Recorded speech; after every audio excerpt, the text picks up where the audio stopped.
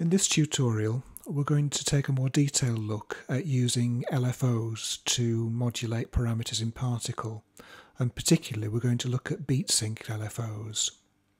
So I'm going to take a preset voice out of the Bell Metal Arps pack, which is basically simple hi-hat triplets. So let's just kick that off at a reasonable tempo, but nothing too fast, so we can hear what's going on.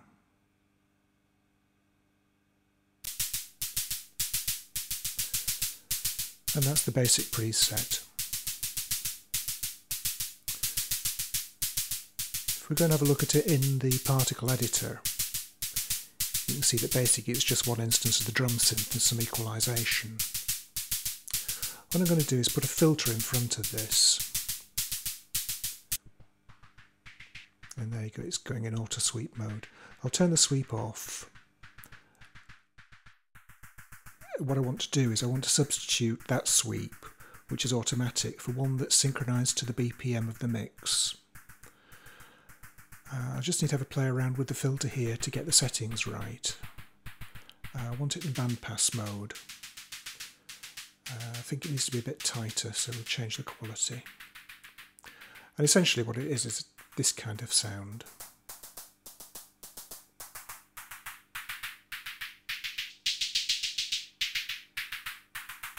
But I want to automate that.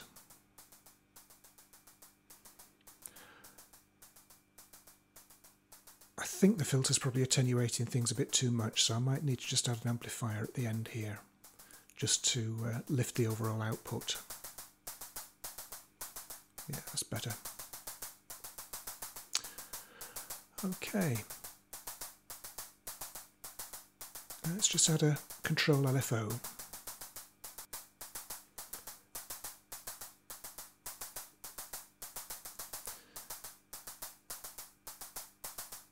And hook it up to the filter cutoff.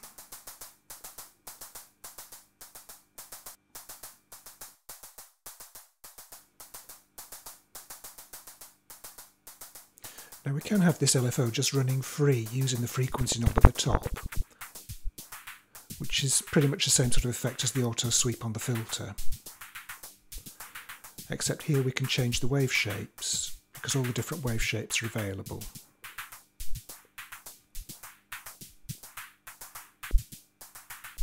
You can also adjust the positive and negative depths of the LFO with the minimum and maximum slider.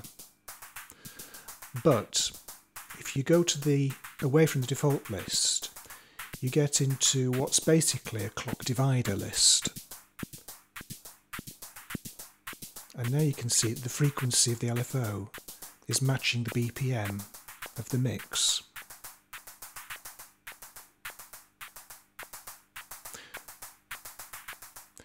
If I divide it down to something slower, we've got now a sweep over 4 bars.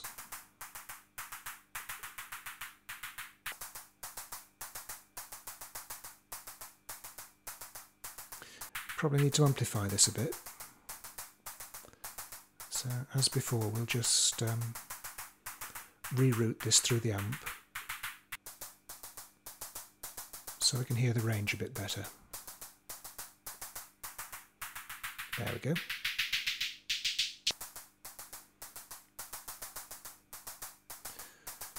And as you can hear, I'm using a left sawtooth wave on the LFO, which has quite a sharp cutoff at the end, which is probably going to start clicking fairly soon. There we go. So it may be that we need to change to a more rounded wave shape, like a triangle.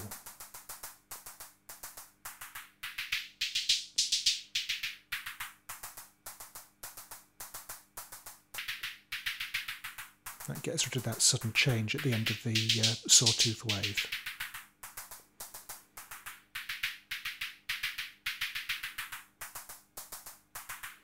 And that's basically it. If we go back to the mix, we can put this with another patch from the Bells pack, which is just a 4 on the floor flat beat, and you can hear how it synchronises.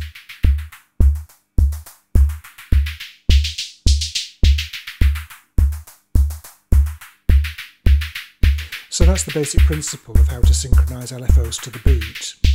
Very simple example, but we can do something a bit more complicated and maybe more interesting. So I'll just mute these for the moment. And then we'll go into the Mixtikl seed pack.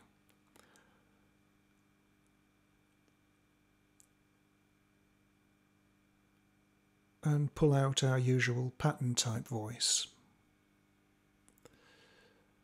And I'll just edit the parameters to give us a root note 4-crotchet phrase.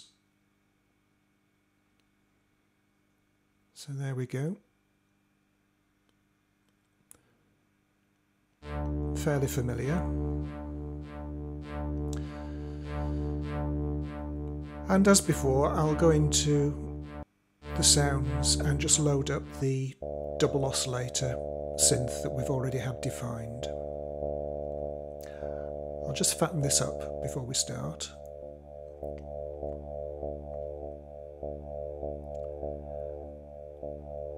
And I'm going to add an overdrive in front of the filter just to boost things a bit.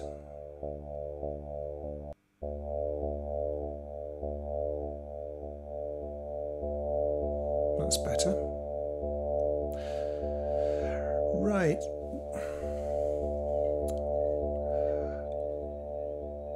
Again, we can do the same thing with this filter and with an LFO. But I want to show you some of the more creative things you can do. As before, we hook it to the cutoff.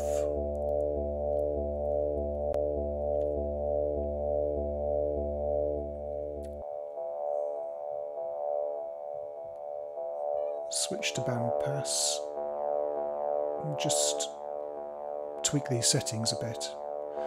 I'm going to need to put some of the dry signal back here.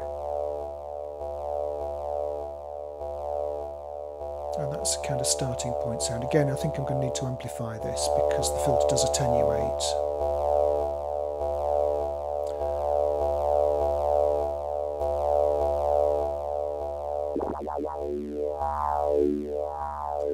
And then letting the LFO free run gives a sort of wah-wah effect, which is fine.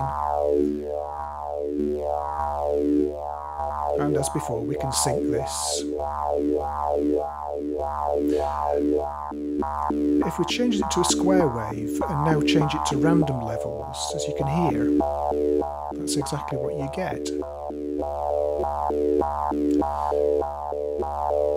However,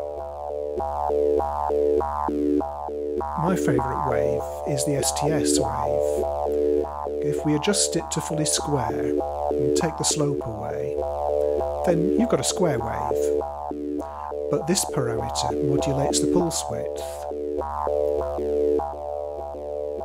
So now, if you can hear, the modulations offset off the beat. Back to 50%.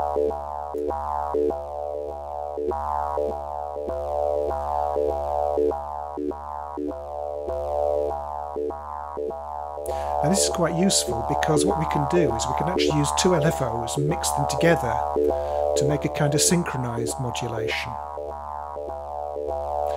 And to do that, I'm going to need to add a junction. And just route the filter cutoff to this rather than the LFO.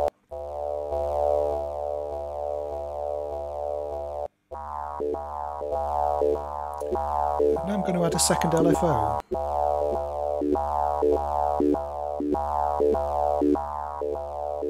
Put it into the junction.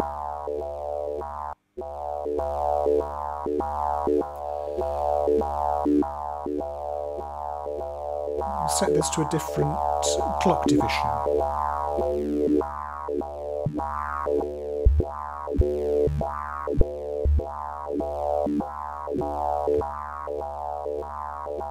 And let's change the width. There you go.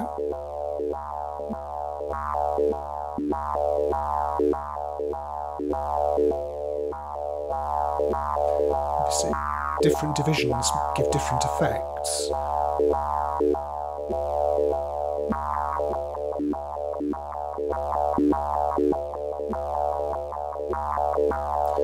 But for our purposes, I think 2/4 is good enough.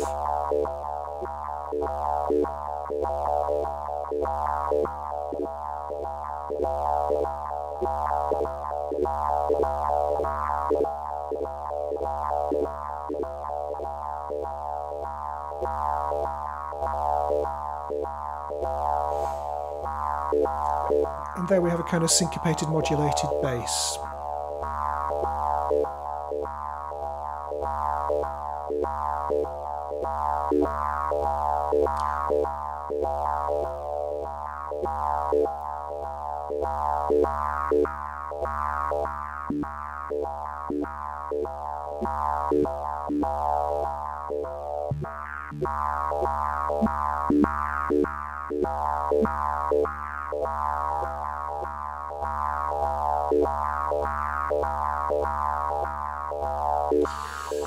But that's not all we can do. Let me show you something in Mixtikl that can make this a lot more interesting. If we go back to the drill down Mixtikl editor, actually I just want to set this to a minor scale rule in the cell first.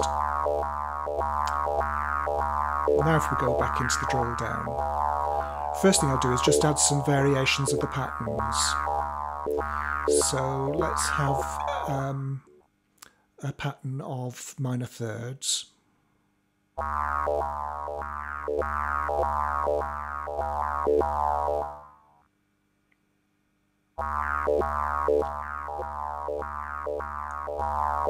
And fourths.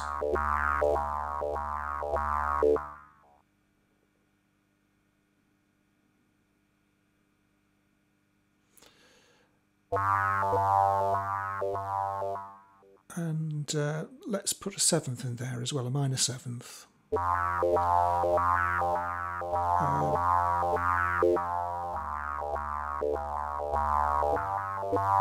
let's make that a little less frequent than the other patterns, so maybe 20% weight.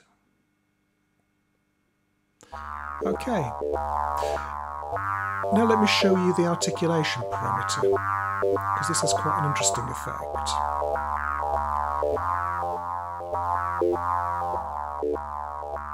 As you can see, articulation is 100% at the moment, which means that everything's played legato. But if you reduce this, things become increasingly more staccato.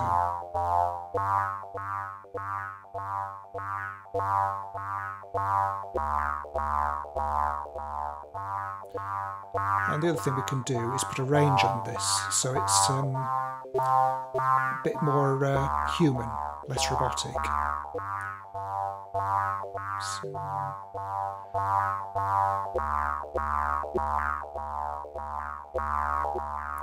and now as we're really playing with cliches, let's go into the chords.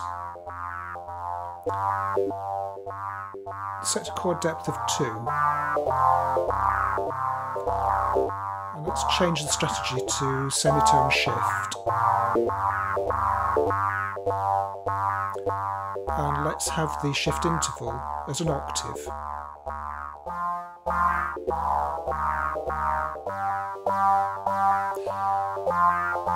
Now let's set the delay,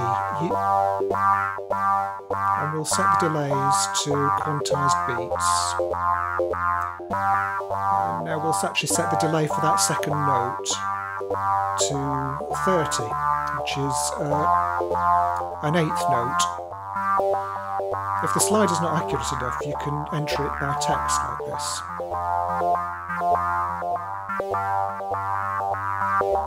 And there we've got a cheesy octave bass.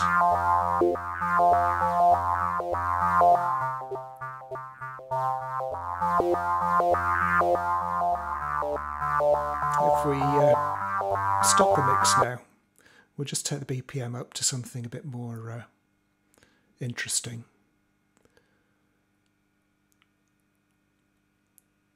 And put them all together and see how it holds up.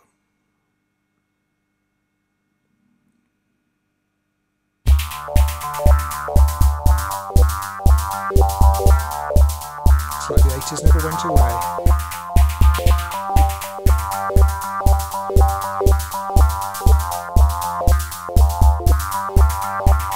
As before, if you follow the link on the sidebar, you can access the source file for this tutorial and play about with it for yourself.